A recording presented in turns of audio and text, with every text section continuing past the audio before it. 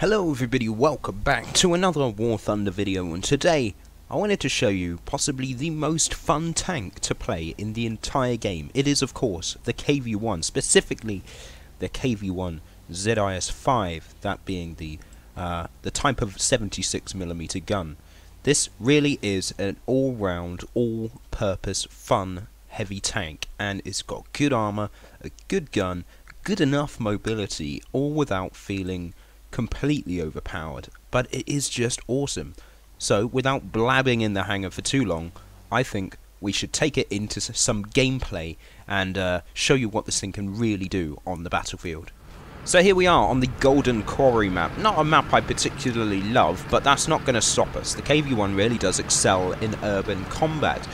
We are platooned up with Lord Ains in his KV-1 ZIS-5, and you know, we're going to be helping each other out throughout this battle. There he is at the back there with all the bushes on. This was, I believe, the last game of Friday Games number 13, the Friday live stream that we did. And, well, it really was a nice way to end the stream. It was about as good a result you could possibly get. It was awesome, and it really does showcase the KV-1 in all its glory. This Russian monster is going to be absolutely dominating the competition, and this thing really does get extremely powerful in a down tier. So we're going to start off by shooting that SAV-20, lots of numbers, because that is actually a threatening vehicle, that pesky Swedish tank destroyer with a crazy reload. And you're also going to be seeing a lot of Sherman 3/4s, the Swedish premium Sherman. I don't know why, but there were just so many. There's an M42 Duster there. We're going to try and take care of them very quickly. I'm not sure whether the Duster could actually go through our side armor. The KV-1 does have very good side armor, and it means you can angle. Angling is this thing's specialty. It really is, you know, just angle it a bit like this. This might be considered over-angling, but at this tier with the guns facing me, I'm pretty confident we're basically immune. You've got to keep the turret wiggling a little bit from time to time just to make sure, because your turret is usually where people will end up shooting. But if you can keep it angled, keep it wiggling, keep it moving, you know, throw off your opponent's aim, then you can really have some fun. I think somebody, if you fancy a challenge, try and count how many shells bounce off our tank in this game. Oh, there's one right there. Now, the gun is mediocre. It's not all that good. It's roughly the same that you get on the early T-34s, but with the new improved penetration APHE shell, you can pull off some pretty good shots. Like that one, for example. There you go, right in the side armor. As they drove down that slope, it actually reduced the effective armor of their angled armor, so that helped us out. There's another American AA. Those 40mm Bofors guns are not going to go through this tank anytime soon. Amazingly, they survived that shot. Okay, fine, we'll just do it again then. Reload the gun, and there you go. That's a bit more like it. We're already up to 4 kills, and now we've captured B. So, there you go. But uh-oh, looks like there's no time to rest. I am actually on crew replenishment, but check out the obliviousness of this Sherman 3/4. Somehow he is either ignoring me or just doesn't even know I'm here. They are focused on the Churchill Crocodile. That is a tank that they're not going to be killing anytime soon. So if that's the case, then we may as well just take advantage of their poor awareness and keep rolling. The Churchill's Crocodile is also at 4.7 and is just as good, maybe slightly worse, maybe slightly better. It is definitely slower, but it also has better armor, but a worse gun, so you make your choice about which one you'd rather prefer. Now, a mistake would be driving around this corner just flat side on. So we're actually going to try angle here. They've taken off our track, but we are still able to traverse around, and now there's no way this T-34 is getting out of this. The Churchill Crocodile and a KV-1. Yeah, there you go. Good stuff. I think he's got the European-Canadian decal, I think. I could be wrong. Anyways, Lord Ains has returned in his BT-7M. Interesting choice of tank there, but there you go.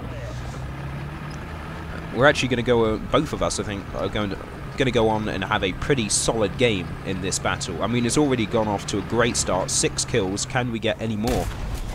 Clutch shot on the move. You've got to be careful around those Swedish tanks because they're always slinging Sabo at you, and, well, that can be quite difficult to overcome. Another Swede! There's a lot of Swedes so far. And yeah, their armour is not the best, so, you know, it's quick work for the KV-1's ZAS-5 76mm cannon. And I think you can see why this tank is just so much fun. In a down tier, this thing is ridiculous. Its gun is nice. Its mobility is alright. It doesn't really slow you down too much. And the armour is just monstrous.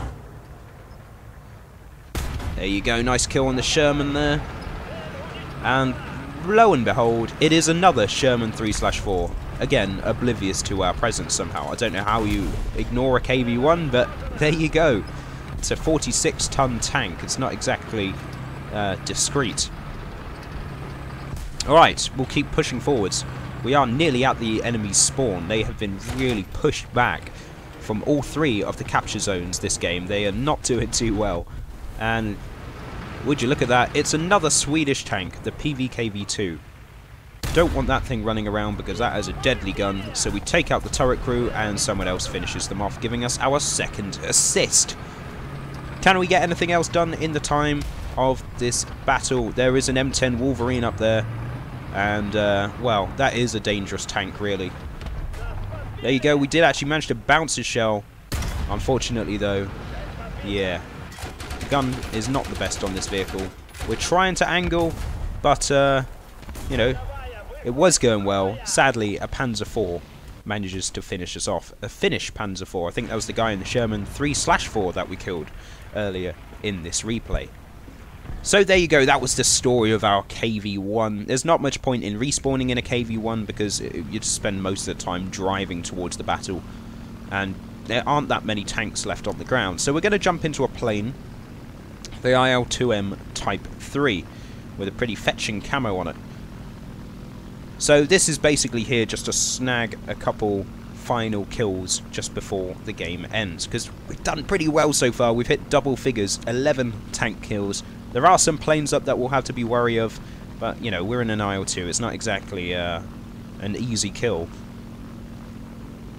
There was a Buffalo and a Mustang. Looks like the Mustang is, well, pulling back, hopefully. I would rather not get in a dogfight with a Mustang. The Buffalo, however, not too difficult of an opponent. And looks like they're getting closer. Are we going to go for the head-on? Yes, we are. Yeah, you don't want to head on an IL-2 in a Buffalo. Sorry, buddy. And yeah, not much Buffalo left after that one.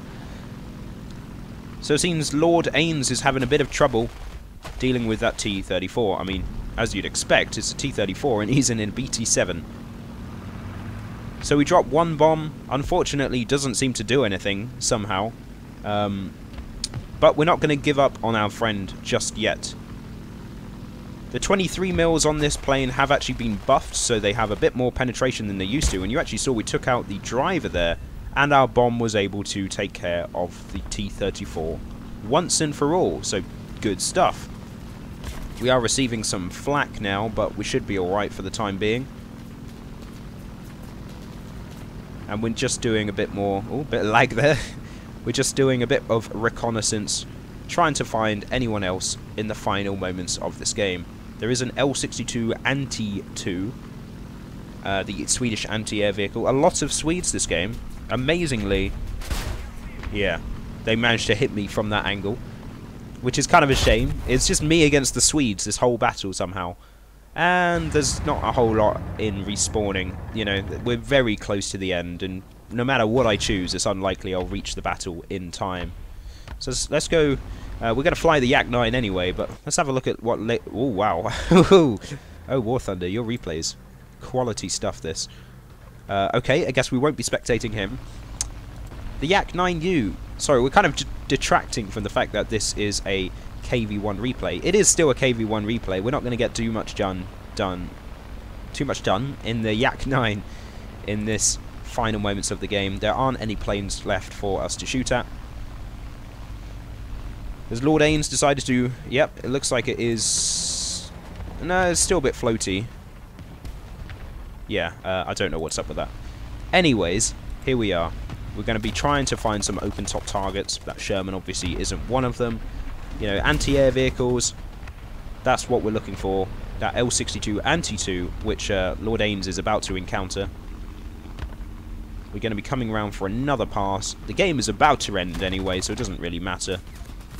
We're just shooting up the tanks a little bit, maybe trying to snag any assists here, there. We've only got 2 this game, but that's okay. I think we experienced quite a lot of bad ping during the stream, so if you're wondering why the movement is sometimes a bit janky, like that for example, yeah, looks like we're not going to get the L62 Anti-2 just in time for the game to end. But here we are, 12 kills, 1 plane kill, 2 assists, and 1 base captured. Majority of that was done in the mighty KV-1. I hope you guys can now see why I think this is possibly the most fun tank in the entire game. Obviously that is subjective. Let me know down in the comments below what tanks you enjoy playing, because I really think this is a highlight just in the Russian tech tree, just in the game. It's so simple to play, but so fun and so rewarding, I suppose. So yeah, if you like the video, do hit the like button. Comment down below what your favourite tanks to play. What's the most fun, not necessarily best, but most fun to play in the game. And of course, check out the other videos on the channel, subscribe for more, and I'll catch you in the next one.